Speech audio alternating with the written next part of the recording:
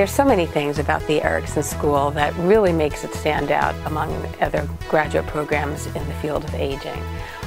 The very beginning of the program starts with asking students questions about themselves in terms of what your personal purpose is, what are your values, what do you want to contribute. The online component of the program really was a huge benefit because it kept you engaged and involved with the classes and your classmates even when you weren't physically on campus. It really did find the online discussions, the discussion boards, really a valuable piece of the whole learning experience.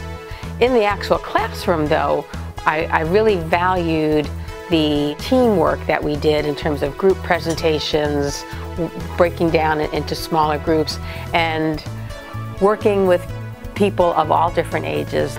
I often thought as I was going through the program how amazing it was that the courses were lined up the way they were because I saw so many things dovetail with each other. The program itself is very well integrated to help you emerge from it a more integrative thinker and better problem solver to face the challenges of aging in America today.